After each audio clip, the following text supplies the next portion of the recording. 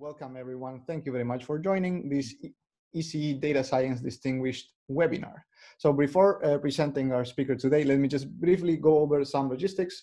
So if you have any questions, you can write them in the Q&A chat box that you see there. Okay. And towards the end of the talk, we're going to select some of those questions to be answered by our speaker today.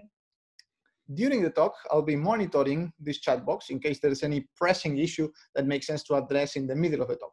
Otherwise, most of the questions will be answered towards the end of the talk, as I previously mentioned. Okay. So that being said, it is my great pleasure to present today Professor Gunnar Carlsson as our distinguished speaker of this data science seminar. So Professor Carlsson received his PhD from Stanford back in 1976. He did the usual tenure track ladder of assistant to associate to full as a faculty member at UCSD, and then moved to Princeton for around 5 years until 1991, where he returned to his alma mater, Stanford, as a full professor. So he has given plenary addresses at the annual meetings of the AMS and SIAM, an invited address at the International Congress of Mathematicians, and delivered multiple famous lecture series, like the Rademacher lecture series at UPenn, where I did my PhD. So I actually checked, when I checked yesterday, you gave this lecture series on spring 2011, which was just a few months before I joined UPenn in fall 2011. So I actually missed you there by a couple of months. Yeah. So then during his first 20 years of career, he worked exclusively in the core areas of algebraic topology, having proven several famous conjectures. And then over the last 2 decades, he has been applying part of that fundamental knowledge to the study of data under the general umbrella of topological data analysis, of which Professor Carlsson has become the worldwide reference. So today's talk will bring actually notions from TDA, from topological data analysis, closer to deep learning, two hot fields, as we all know. So on a very quick personal note, my first ever conference paper that I wrote back in 2012 and I published in ICAS 2013 was actually co-authored with Gunnar. So, however, the interesting thing is I did not meet him in person until this year, 2020, 8 years after that first manuscript, where I saw him at ITA, and I presented myself as that young student with whom he had collaborated back then, but never met in person. So since that point, I wanted to bring him to Rice, of course, given the circumstances, not physically, but I am very happy that he could join us for a distinguished speaker. So with that, thank you, Gunnar, for joining, and the floor is all yours. Okay, very good. Listen, so thank you very much, Santiago, for inviting me to do this. I always enjoy going out and talking to seminars and so on, but there hasn't been much opportunity for it in the last few months for obvious reasons. So I'm really looking forward to this and appreciate the opportunity. First of all, I suspect I'm saying things that many people here in the audience already know in these first few slides, but let me bring it up anyway. What is deep learning? It's a methodology based on neural networks or computation graphs, various kinds of directed graphs. It has produced outstanding classification results for many kinds of complex data, including images, text, molecules, time series, on and on. There are some issues, though, that people are grappling with. So adversarial examples, situations where you have a database of images, but maybe you modify them a little bit, almost imperceptibly to the human eye, but nevertheless, it really degrades the classification power of the method. A general lack of transparency. I think people don't feel that they understand what's going on in the same way as they do algebraic and other more traditional methods of modeling. And that actually limits usefulness in many key domains. I've certainly run across it in some regulated industries like the financial industry and healthcare and so on. And we would like to be able to learn more complex models, perhaps. So in any event, yes, neural networks, they're based on one's understanding of how the brain works, or the human nervous system. So that's kind of the starting point. I believe Geoffrey Hinton was one of perhaps the starting point for this. So a formal description of neural networks, we're given a directed graph. The state of the directed graph is an assignment of a value, maybe real, maybe Boolean, to each vertex. coefficient system is an assignment of a value to each edge, a weight. And for any vertex, we denote the collection of all pairs W and E, where W is a vertex and edge is, and E is an edge terminating in W. And we then compute an update function based on that, and that involves a choice of an activation function, which is typically a symmetric function of all the inputs. So we can regard it as an automaton in a certain sense, with the state set being vectors with coordinates, the vertices of gamma. But it can also be regarded as a computational formula, the input variables being the values of the state, and the coefficients in the formula, if you like, being the values of the coefficient system. It's not quite accurate, but nevertheless, one can think of it in those terms as generating an extremely complex formula. So there are many different kinds of neural networks that have been proposed and that have been used. One, of course, is sort of a completed directed graph. Usually, one arranges the nodes in layers, and so the complete connections go from one layer to the next. But oftentimes, the complete directed graph doesn't, or what we call the fully connected network, doesn't really do what you want. But there's a large useful class, it's called the feed-forward networks, which are given by this picture here, where there's an input layer, and then, as I said before, you have a hidden layers 1, hidden layer 2, and hidden layer, finally an output layer here. And again, these connections here, you'll notice everything in the input layer is connected to everything in the hidden layer 1, and everything in hidden layer 1 is connected to everything in hidden layer 2. So this is obviously some kind of improvement, and this works in some circumstances, but it is often useful to sparsify the networks a bit as well, and to also introduce some other ideas about them. So let me talk about this for a sec. So the final output, sorry, this is so there's a very useful restriction of this, or I should say sparsification that is useful. So convolutional neural networks, the structure of the network is adapted to specific cases. So in images, each of the layers can be regarded as a 2D rectangular array. Text would be 1D arrays, and time series might be 1D arrays. If one were dealing with volumetric stuff, one might be dealing with 3D grids as the array in each layer. But the key thing is that, so it is a feed-forward network, but this geometry, the grid geometry, that gives the structure of the feature space here. Because remember, for images, each pixel can be regarded as a feature of the data point, which is the full image. And so we actually have a geometry on the feature space here that we know a priori. It comes with the data, and it's this rectangular grid. And so the way that one uses that to sparsify the network is to say, actually, I'm not going to connect everything in layer I with everything in layer I plus 1. I'm only going to connect it, and here, I'm only going to connect it to pixels that are nearby. So if you look here at the input layer, which is a grid, and then here we have a number of copies of identical grids.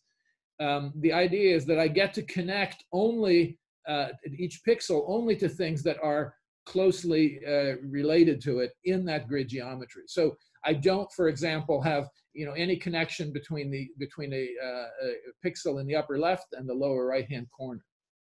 So this is what I would call localization or locality, and it's useful. The idea here is that one should be studying. One doesn't believe that one has correlations, of pixels that are very far removed from each other. One might in particular classes of images and so on, and then one would want to include that. But in general, we kind of believe that, well, images, what one sees in images are sort of detected locally. Now, there's also a notion of pooling here, which says that I might, make smaller grids and use an averaging procedure, and then connect in that form. So, and that is a sort of a generic way of producing these convolutional neural networks. So this kind of gives the architecture and hang on, let me say, in addition, though, to the architecture, there's an additional condition that's imposed here, and this is critical in the convolutional setting. So what it says is that not only do I insist on locality here, but I also insist that within, if I take a fixed layer, or I should say a fixed grid in the second layer, every connection there has the same weights. In other words, the weights are the same whether I'm going from a node in the upper left to a node in the upper left, or a node in the lower right to the node in the lower right. It's kind of equivariant or convolutional, as the term has been said. So that's a further restriction. And what that is doing is that is imposing the idea that you want to be able to say, if I have a cat in the upper left-hand corner and a cat in the lower right-hand corner, I should detect it in exactly the same way. And that's consistent with our notion of vision, how humans see things. And and that turns out to be extremely powerful in building classifiers for for databases of images and in many other applications. So question might be here, though, does learning by convolutional neural networks behave like human learning? And let's see if we can start to think about how I might want to answer this. I'll talk about this as this is joint work with my collaborator, Richard Gabrielson. So what do we want to know? Let me say the following. So in topological data analysis, we have studied in the past data sets consisting of 3x3 image patches. And the geometry of those things are quite interesting, and they are approximated in low dimensions, or they're approximated by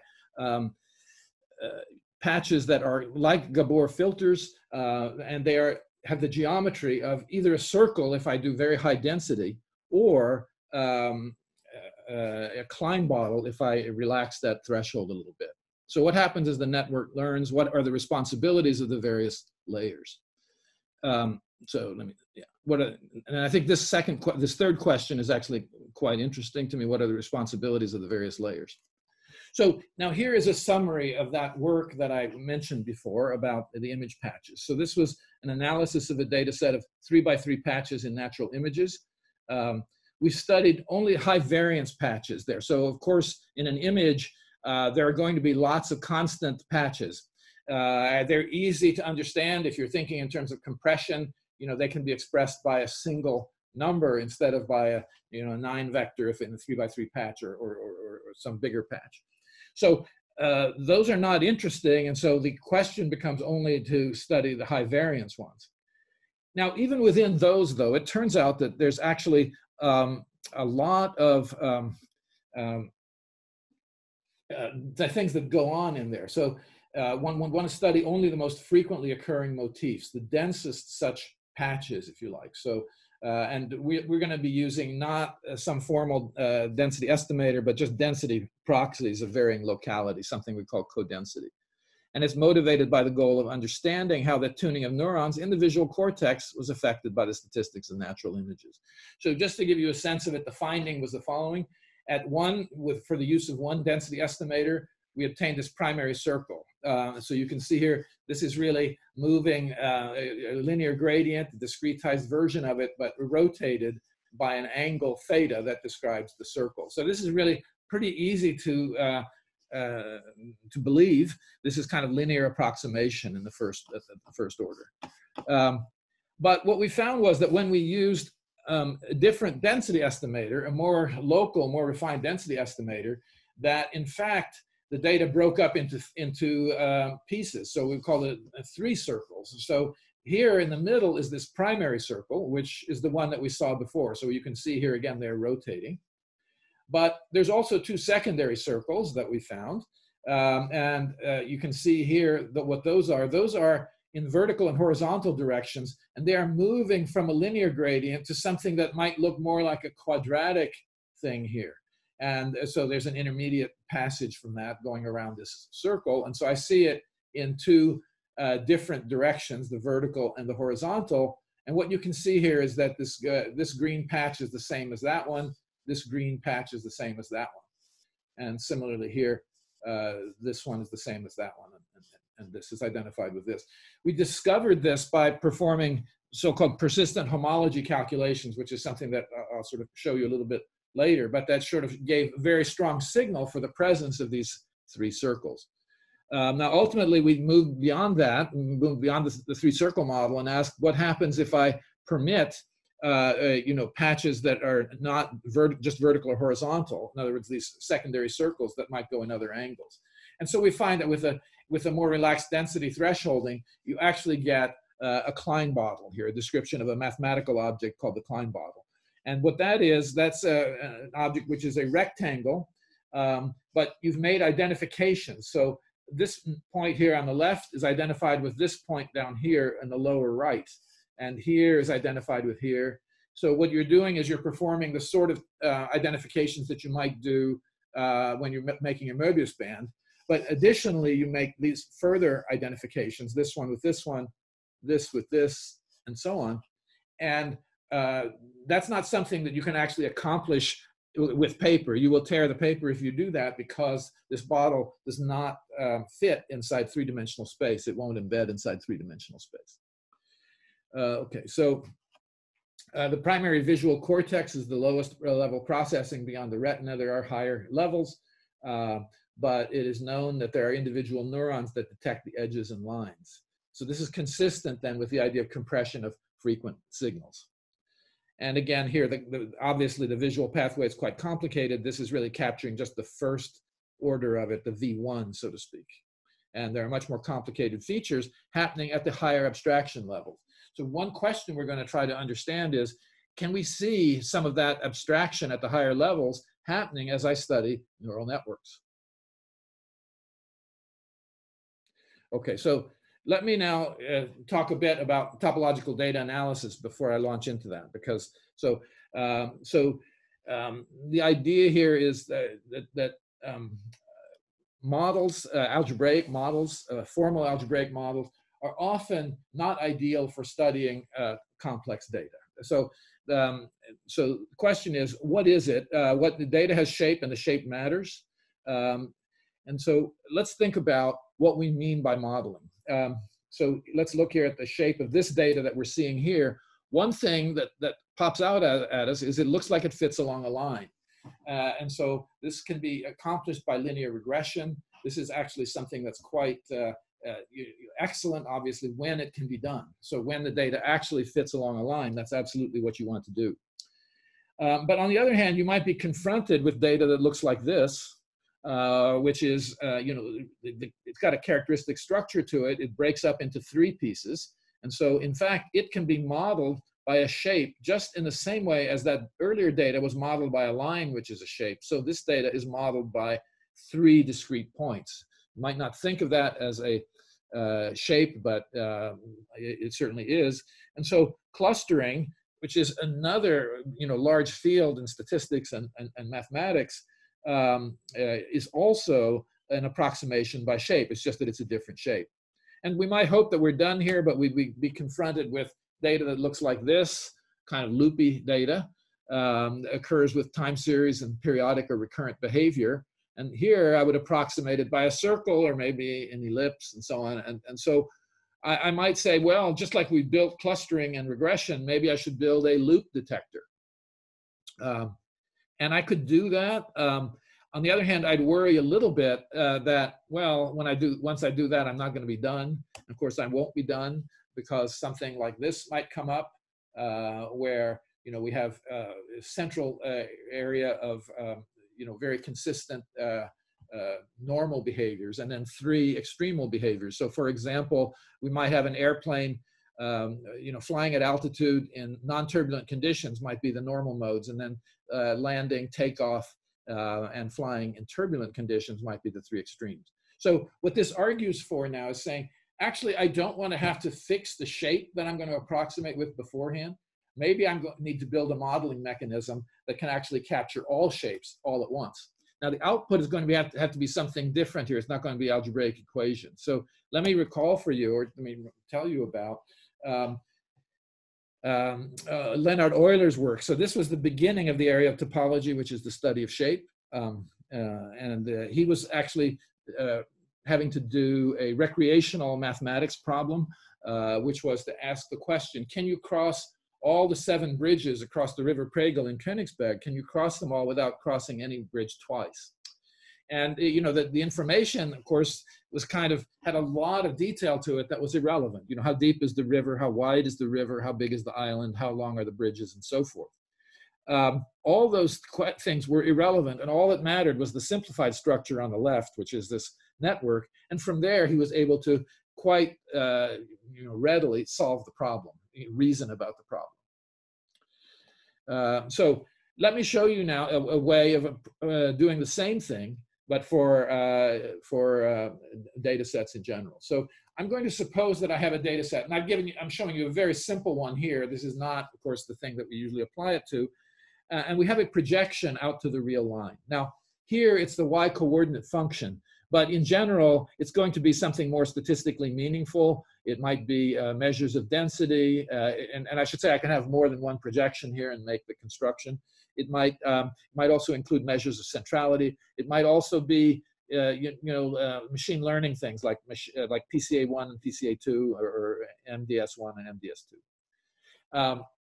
So in any event, one takes this projection or collection of projections and then bin the data into overlapping bins by choosing an covering of overlapping sets on the interval. So at this point now I've binned the data, and you can see on the left there that I have the orange pieces in that upper bin are identical with the orange pieces in the lower right bin.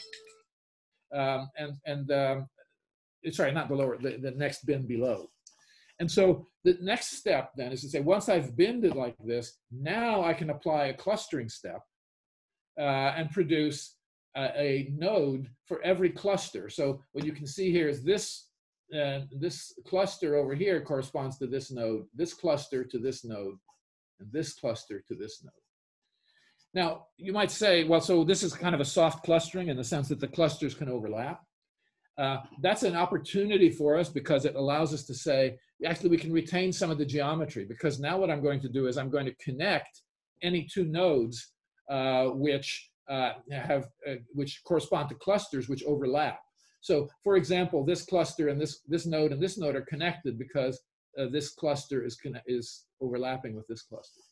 So here, and you can see we've recovered the full circle, and it's remarkably useful. This method. Of course, it doesn't always work as perfectly as this, and if we don't actually, recover this space with precision.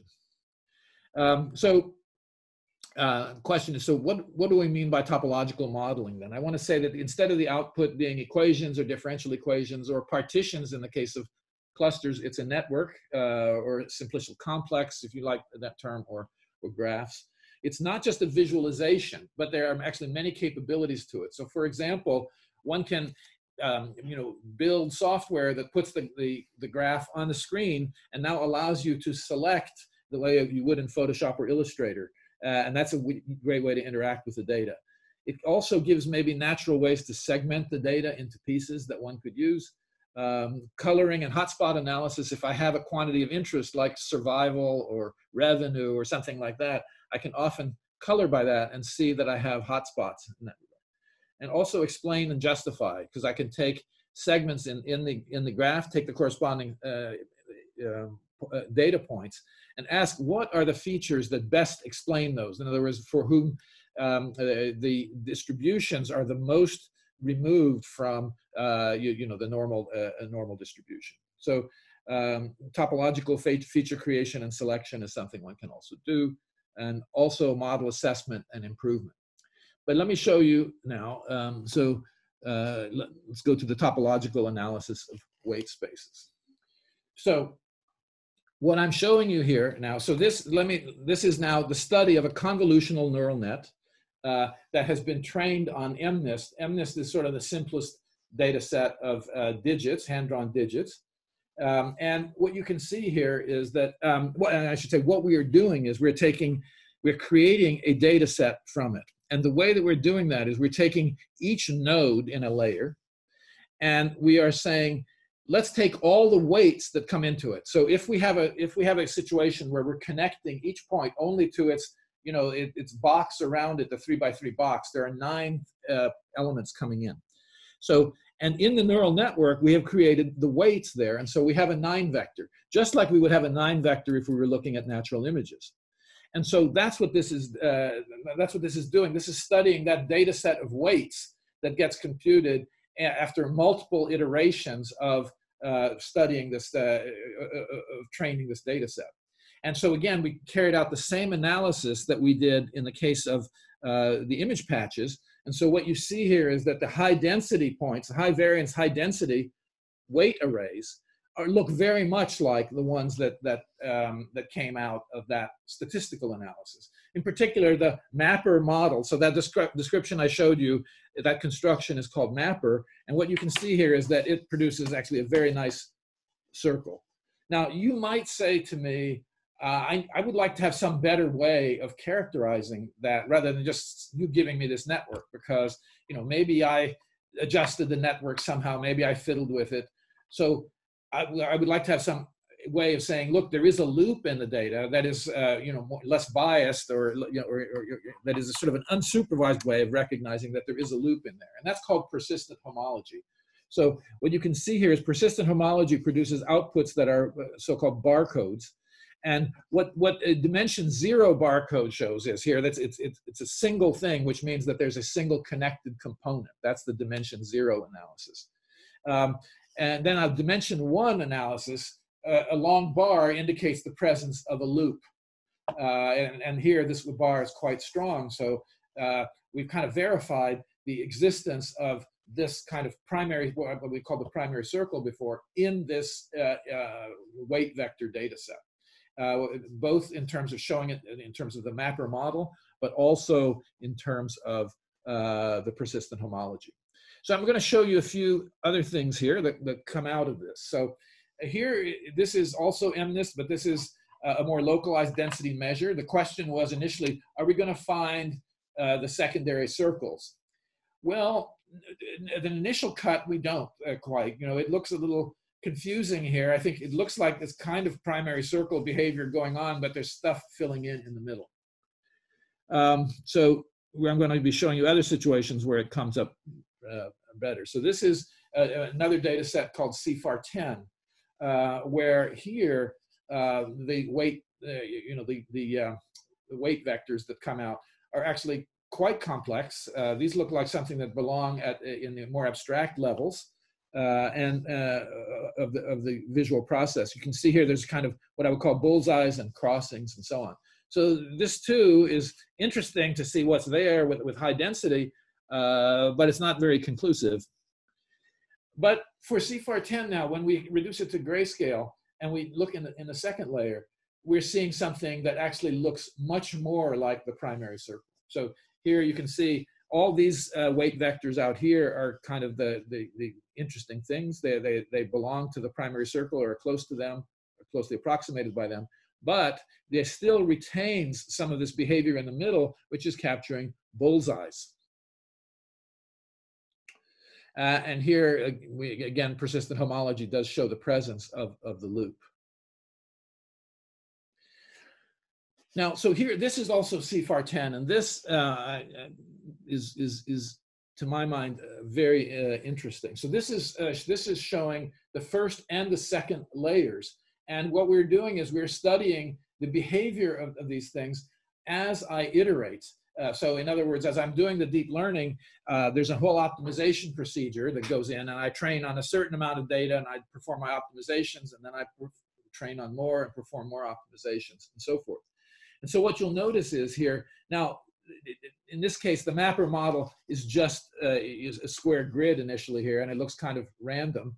But what you see then is as I start training, I start filling in the primary circle a little bit. I've got some red here. So to be clear, here the model isn't yet showing the circle. It does at the next stage over. But what it is showing is that I'm getting many more points here. The coloring here is by the number of points in a node.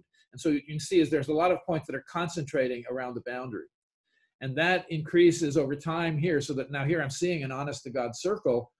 But now what starts to happen, oddly, is that this starts to fill in a little bit. And in fact, now some heavily dense stuff is actually filling in the middle, and I'm losing the primary circle behavior. It's actually degrading a little bit. And then it degrades even further here and gets to this point over here where I'm capturing, you know, yes, the 4 corner points, but I'm capturing this stuff in the middle, which is, turns out to be looking like these bullseyes here. But look at what's happening in the second layer. In the second layer, nothing is happening here, nothing much for the first few iterations. It's not really doing much. But then as that circle, as the primary circle starts to degrade up here, one starts to notice something forming here, you know, some compensation here about the primary circle. And by the time I get out to 2,000 iterations, now I have a fully developed primary circle here. So it's an interesting thing. It's kind of the reverse of what you might have expected, which is that in this case, for CFAR 10, the first layer initially got to the primary circle, but then got to capturing some higher level stuff, and the second one kind of compensated for it. You know, this is empirical finding. We find it interesting. We don't have complete explanations for it, obviously. Now, this is, of course, a density thresholding. So here it was a situation in CFAR 10 where we did see this primary circle, but now we modified the density estimator a bit and did looser density thresholding. And now we started to see the actual secondary circles. So here you can see the persistent homology actually has 5 bars in it. 5 bars is what's characteristic of the 3-circle model that I talked about. And here, again, it's connected. And you can see that the mapper model here also seems to show that those circles are appearing. So all this stuff depends a bit on choosing which density estimators do you choose and so on. So again, we're in the process of exploring this. So let's see. And here's this, yeah, here's the second layer again. Now, I asked the question before, could we say something about the responsibilities of the various layers? And so here is an analysis that's done on VGG16, which is you know, a very deep neural network, 16-layer neural network that is trained on ImageNet, which is a large database of images with many, many classes in it. And so this is training it. So this is a pre-trained network, and here we can see how the weight vectors work. And what you can see here is that now here it really does look much more like what I would expect. Initially, one sees the primary circle only. Then at the third layer, one starts to see maybe secondary things happening. And now at layer 5, something more complicated is occurring with high density and so forth. So what one can get some sense here, and this is sort of a qualitative sense, but a qualitative sense that indeed it has, you know, recapitulated the kind of learning or understanding that would go on within the human system or the mammalian system, where one sees the higher abstraction things at the higher levels. So now, so again, I think that this kind of analysis, you know, we're going to be doing more of it to understand it in more detail, getting it more and more precise and so on. But what I hope that I've done with this is to give you some demonstration that what the topological data analysis can allow you to do is to get inside the structure and the weights, you know, of the that occur in the neural network, so as to start to understand its structure. Okay. Now, so in this initial study, we also did some work where we hard-coded the primary circle and the Klein bottle in there. And I'm going to show you some stuff that is going to be even better about this. But in this initial study, we found that we speeded up the learning quite a bit more so for a more complex data set called SVHN by hard-coding the primary circle in there. In other words, feeding it the primary circle features so that the network doesn't have to learn them. And it allowed us to generalize, to say train on one data set and go to the other one. Nothing spectacular, But you know, if I try to take MNIST and train it and then evaluate on SVHN, which is this house numbers, much more complicated data set, then we were able, with ordinary neural nets, you get 10% accuracy and a 10% classification problem there. So you get nowhere. But in this case, we moved it up to 22%. Not great, and we will have done better with some methods that I'm about to describe for you. So TDA and deep architectures. So convolutional grids use the grid structure on the set of pixels in a critical way, right? They use it for both for locality, but then also kind of the symmetry of it, the fact that you want your features to have a translational invariance. So this a priori geometry is used in designing the neural net. So and what it does is it allows you to restrict the class of formulas that you consider it. And you restrict the formulas that are local in the geometry of the feature space, but also that have this invariance property. But what if there isn't an a priori geometry? What if, you know, what if I don't come with having decided that there's a geometry on the feature space? So, well, there are discovered geometries, and in fact, we've got feature sets that carry the geometry now. So when I take, say, the primary circle and take those patches, there's actually a continuous version of those, and they're very algebraically well defined, so that each point on that primary circle, or in fact each point on that Klein bottle, gives you a feature on the image, so that there's actually a geometry on that feature space, which is that of a circle or a Klein bottle. And so the question is, can one use this geometry to design architectures? And so the answer is that, yeah, we're going to do some of that. So let me say we need a formalism. But before getting to the formalism here, I want to explain to you about what I would call feature space modeling. So what I've shown you, the models that I've shown you of the topological models of the data sets have been models of the set of rows for a data matrix. But it turns out that it's also useful to consider the transpose matrix and consider its rows. So this is actually the set of features in your data set.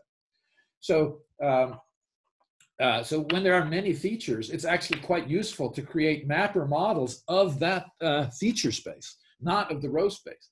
And what that does is it compresses and recognizes correlations among the features, but also each row of the original matrix gives a function on this feature set, and it turns out, therefore, on the nodes of the topological model. So let me show you how this plays out. So here was one of the analyses that we did some time ago on breast cancer. And this is an analysis of the rows. This is the so-called NKI data set. It's 272 patients, 1,500 genes, expression, RNA messenger RNA expression levels. And so the model has this characteristic Y shape to it. And you can see here that one can divide it into cohorts. This is kind of near normal. This is a cohort with very bad prognosis here, cohort B. This one down here, this cohort right here, actually has perfect survival, and it's about 8% of the patients. And we found out how to characterize it and so on. But the question now could be, well, what procedures, what protocols could I build so that I can now try to study why this is happening, what separates the cohorts. And so what we did is we built a model for the feature space. So in this case, this is a model for a subset of those 1,500 genes. So notice it's the same topological model for all of them, but I'm coloring by the different cohorts. So each cohort is a collection of functions, and so I take the average value of that. Remember, the data points, the rows, the patients, if you like, are the samples, create functions on the this topological model of the feature space. So cohort A, you'll notice is very characteristic. It's light blue or dark blue down here and red up here. Cohort B looks exactly the opposite. It's red down here and blue up here, except there's this collection of genes here that seems not to change no matter what you do. And then over here, this is now cohort C. And cohort C, looking at that original Y-shaped picture, one could imagine that, well, maybe this is some mix between cohort A and cohort B. But when you look at it like this, what you see is that it really looks much more like a weaker version of cohort B rather than like cohort A. You'll notice it's blue up here. It's just slightly smaller blue region.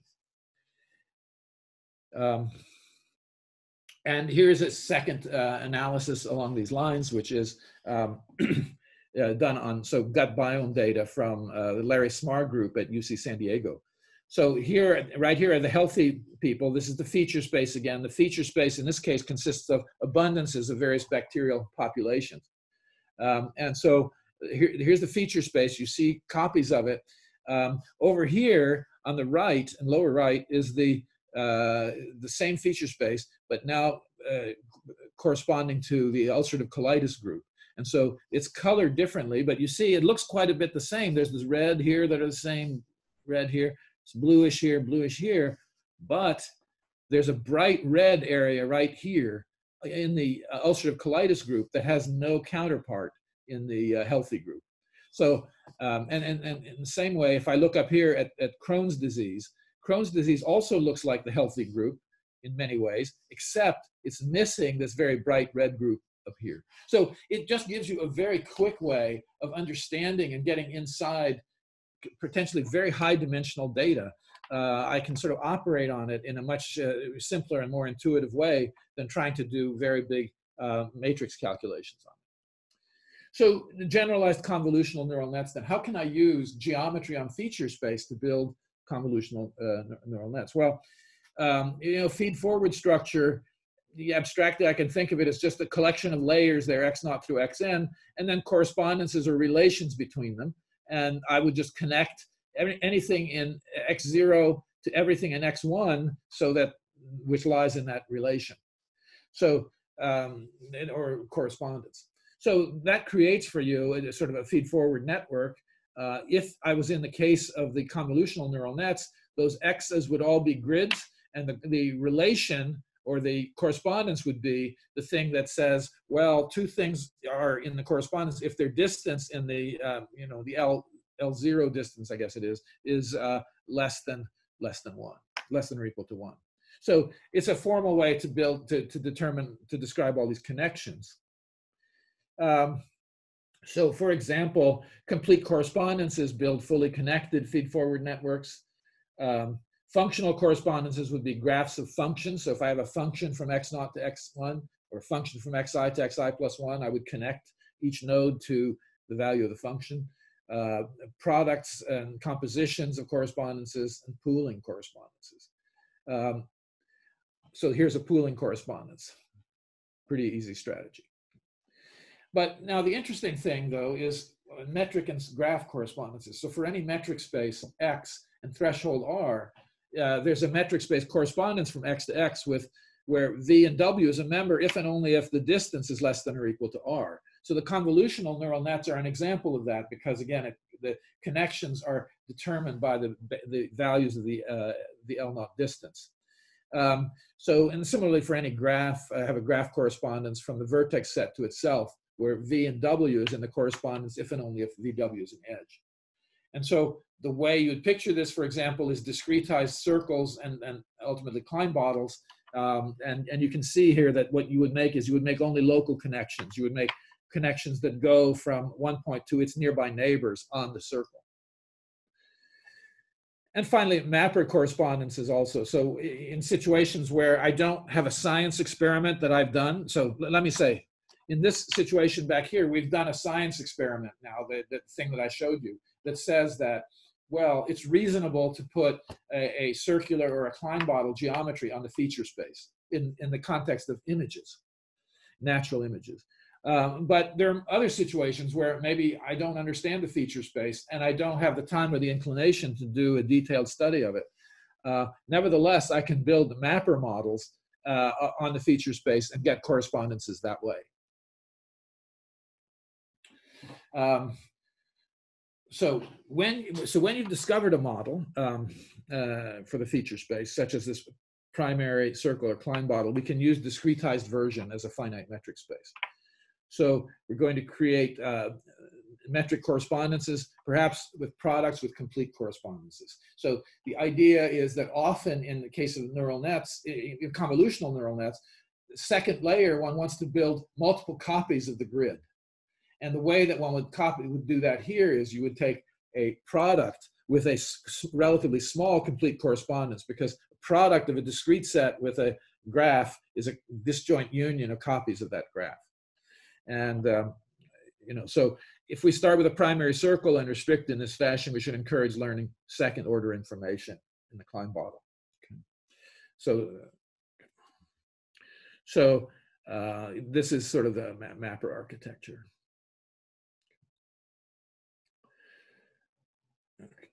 Okay, so what I want to talk about to finish up now is experiments with topological neural nets.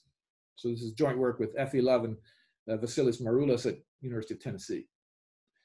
And so let me talk a little bit about this. So one of the problems that I mentioned with neural networks, convolutional neural networks, is they often don't generalize well. As I think I pointed out before, if I train on a simple image data set like MNIST and try to generalize to a more complex one like SVHN, ordinary convolutional methods don't do very well at all.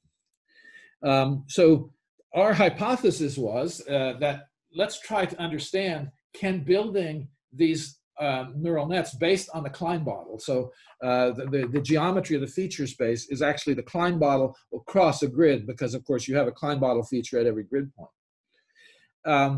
And will the fact that we are kind of insisting on keeping the Klein bottle structure in there, will that help us to generalize? And we've kind of found that in a number of different ways. So let me describe the experiment here. So an initial thing that we did was to say, take MNIST, the simple data set, but now damage it by adding some pretty substantial Gaussian noise to it. And then let's ask, can we train on the one and get to the other one? And so what you can see happens here is, on the left here, I'm training on the noisy MNIST data set. That's the damaged data set. So the accuracy, as you see, for all these colored things, except for the blue one, they all are, get to a reasonably good point. The blue one is sort of a standard convolutional neural network, and it does not do very well on this. Whereas, for example, the Klein bottle plus the Klein bottle architectures here, the orange one, the orange line, in fact, the orange and green are the two Klein bottle ones. Let's see. Yeah, here we go. Orange and green are the two Klein bottle ones. The ones that use only the circle, what's interesting is you'll notice they get there more slowly. They eventually get there. And in fact, they actually get to the same point here, but much later. And now here, we're probably seeing kind of standard kind of overfitting things that sometimes happen in the Klein bottle ones. So the Klein bottle ones are the green and the orange, and the purple and the red are the circular features. So that's training on noisy MNIST and evaluating on the clean MNIST. Now on the other one here, where noisy MNIST is the test set, you have the same kind of behavior. Again, the Klein bottle things work rather dramatically, get you very, very high up, and then you do get some overfitting over time. The circular ones move up more quickly, less quickly, and then finally the blue one hangs out down around here.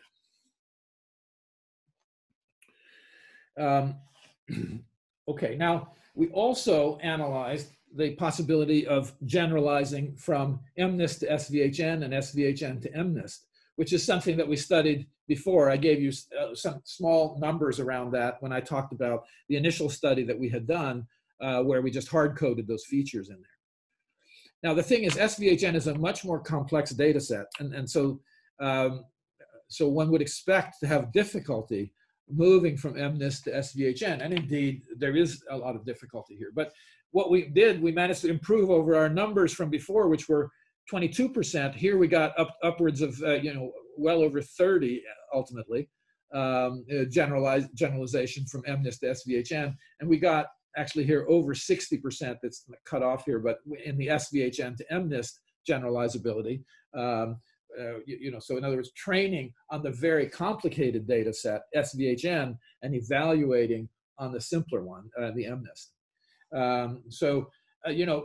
of course, neither of these things are any sort of conclusive answer to the problem. But what I think what it does say is that you get some, you get some substantial improvement from using what is a rather simple conceptual idea here of building in these features and using the architectures. And here's similar things for generalization, Kaggle to CFAR.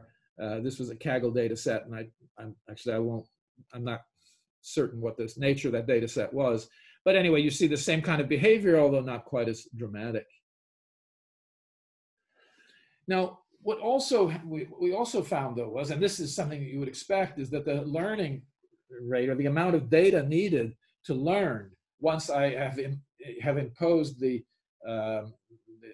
architecture based on these structures, and also just simply giving those features, you should give some improvement in the amount of data that's needed to learn. And indeed, that's the case, as you can see here. Well, for MNIST, it's not so dramatic. Maybe MNIST is actually a very simple data set, although what I would say here is, here's the Klein-Bottle set here. It gets to a point very, very quickly.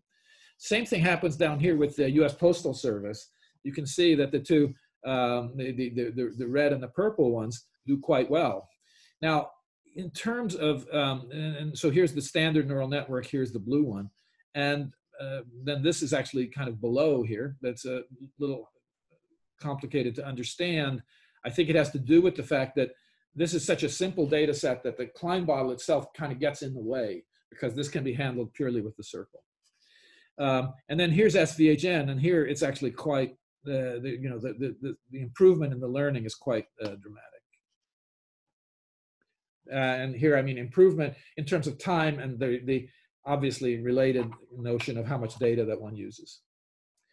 So that's where I want to stop here. I want to thank you for your attention, and you look forward to your questions and also meetings this afternoon. Awesome. Thank you, Gunnar. Thanks a lot for the presentation. Yes, so we actually have some time for questions. So please write the questions in the Q&A chat while you are writing this or thinking all that. So let me kick off this one.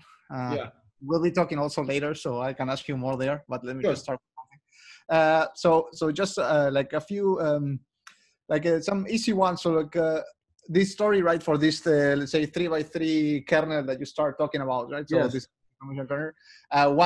One immediate question would be, I'm guessing that you guys tried this in like a 5x5 kernel or something. Are the observations the same, or become too complicated to analyze? No. The observations are exactly the same, 5x5, 7x7. What does change, though, is the density thresholds. So, the thresholds that you need to find the circle or the three-circle model are much tighter when I get up to 5x5 or 7x7, as one might expect, because there's more flexibility there. Right. Mm-hmm. Let's see. So here we have a question. What do you think of this line of work on tropical geometry of deep networks? That's the question. Actually, I'm not familiar with that, but as I hear the word, it sounds like it's extremely sensible, given the activation functions that are chosen for the deep neural networks often have this tropical character to them, or belong to the tropical subring. So I'm actually I like tropical geometry a lot. We've kind of studied it for barcodes, where we found that algebraic geometry is one way to go with them, but it's not continuous with respect to the favorite metric on the barcodes, which is the bottleneck distance. Whereas if I build tropical things, then I get something there. So yes, I actually think that's quite an interesting observation, and that it should be built into this analysis. Awesome, thank you. Here we have another one coming in. Thanks for the great talk. Have you tried your methods on top of data augmentation? And maybe a follow-up question, maybe you can capture both, is that if there is any potential connection between topological neural nets and data augmentation. So let's say data augmentation. Perhaps we can clarify what's meant. I mean, data augmentation means adding new features as to study causality. When you say data augmentation, what does that mean exactly? So probably here they're referring, to when, for example, in images, you might augment data by looking at the mirror image, by cropping, by yes. Oh, of course. Oh, right. And I understand. Oh, yeah. No. So actually, we had to do some of that early on because, so for example, an interesting question might be: does the density function that one gets on the Klein bottle or on the primary circle is definitely not uniform? On the circle, one sees that there's much more density around the 90-degree angles, the north, south, east, and west. And so in that case, to try to understand what one gets, one could do data augmentation by performing some kind of rotation of those images. And that actually, I think that kind of experimentation is something that one really wants to do. And it's something that one is trying to accomplish by imposing these symmetry features in the convolutional neural net. So one thing I would point out, and I think I've neglected to mention this, is that in the case of the topological neural nets for the circle, just like one has the translations in the convolutional setting, so one has the rotational symmetry on the circle. And that, imposing that says that actually I want to be able to recognize something if it's in its rotated state or not. So yes, I think, as I say, we've done some of that, and I think those are very interesting experiments to do. Awesome. We still have time, so I'll keep bombarding you with these ones. So are there new deep nets that you can envision based on the interesting node geometric structures? That is, deep nets that have not been conceived of yet. Yes, I absolutely think so. I think one place that's very rich from that point of view should be text. Ultimately, I kind of believe that the text feature space probably has more structure than we've used so far. So, at the moment, there are a lot of these embeddings that occur, like word to vec and so on, and they have some very interesting properties. So with word to vec, you can have the word king and queen and the word man and woman. And you would find that the vector, king minus man and queen minus woman are actually pretty close. They're lined up, so it's kind of rectangular.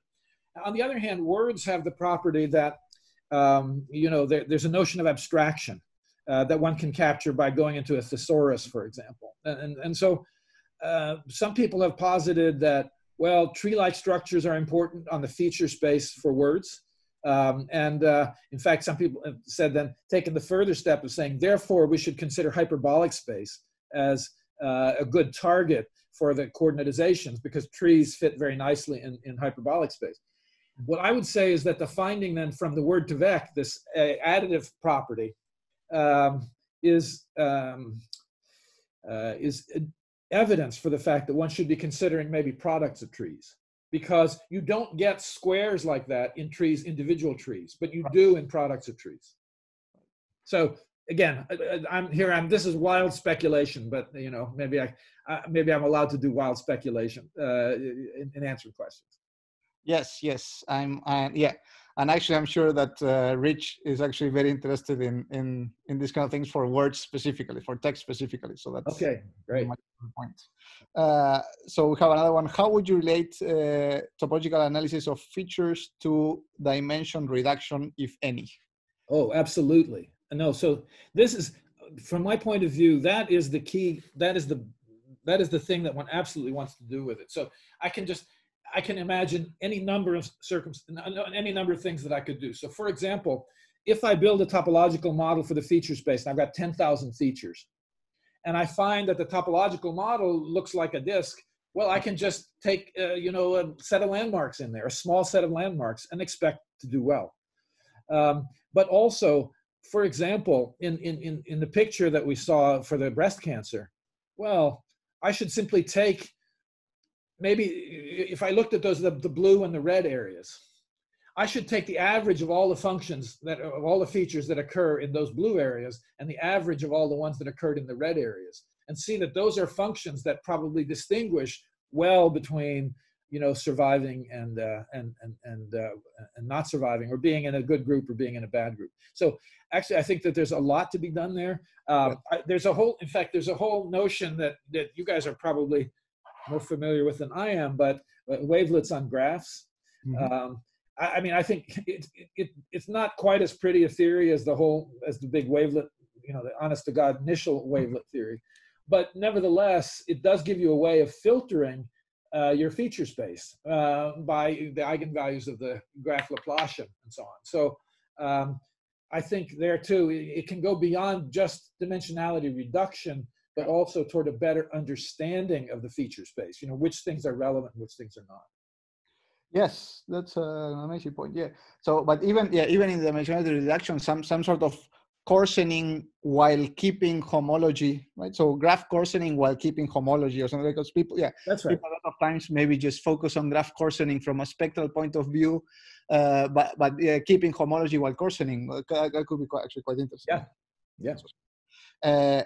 So another question actually goes very much in this line. So if you have any other comment on that. So could your topological approach be the right way to approach graph neural networks? So I guess it's related to what you just mentioned, but any other thoughts? Yeah, so I think it might be. Actually, I think if I understand, my understanding of graph neural networks is those are neural networks that are designed to study properties of graphs. I mean, where the data is actually in graph form. At least so that's one. They're referring to the case where you know a feature graph up. So you run the neural network on the graph structure. So like a graph neural network with a grid would be your image, but you have some more irregular grid like or relation wise. Yeah. Right. Yeah, I would say I think that's an interesting thing to try to do, and I think the key thing is to try to. I mean, you can build a lot of features on graphs. The key thing is to find the interesting ones and maybe the relations among them. And so ultimately, yes, there could be some topology there. Have not thought that through very hard, but.